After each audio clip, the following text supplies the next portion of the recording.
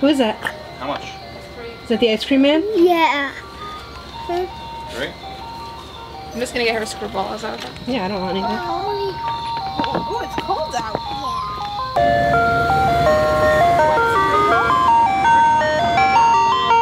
Chocolate taco. Oh, I'm trying to eat. Good.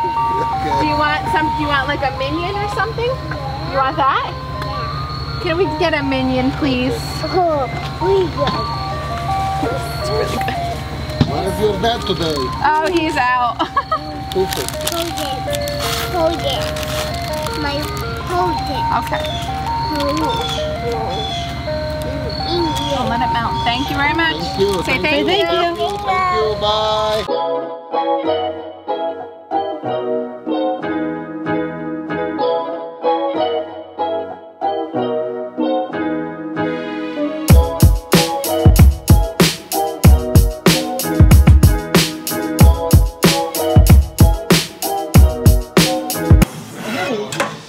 What is that?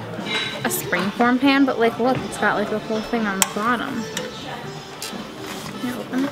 After you bake it, you take that off? Yeah. Get it. I already have one, but it doesn't have this fancy thing. Well, that's bigger. Get that one and bake me a cake. Do you want a crinkle biscuit cutter? A donut cutter?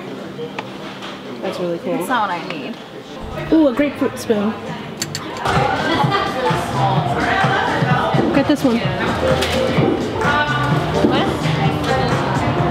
Get this one. George's. It's a pumpkin one. What was the one that you like? The green one? That's like avocado.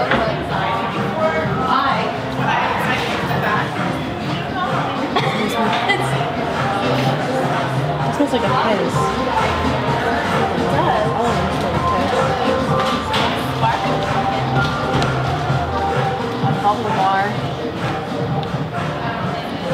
Whenever I go to the mall, I normally go to Paramus Park because it's a smaller mall and it's not as crowded, and also it's got like Chick-fil-A and a few good stores. But there's a bigger mall, Garden State Plaza, and it has a lot more stores, and it also has a Chick-fil-A, even though I think the Paramus Park Chick-fil-A is a little better than the Garden State Plaza one. Marie and I were deciding what to do tonight, so we both decided that we wanted Chick-fil-A and to like walk around the mall, and she also had to return something at Victoria's Secret. So instead of going to Paramus Park like we always do, we wanted to go to Garden State Plaza to change it up. And that mall is always busy to begin with, so the fact that it was a Saturday night really didn't help because there wasn't a lot of parking and there was just people everywhere. But we got Chick-fil-A and we walked around and went to some like different stores. We went to Lush and a cooking store. We also went to Victoria's Secret. Basically just walked around the mall a little bit, and then we went back to her house and watched a movie. Well, don't forget to like and comment on this video and subscribe if you haven't already. That's pretty much it for today, so I'll see you guys tomorrow.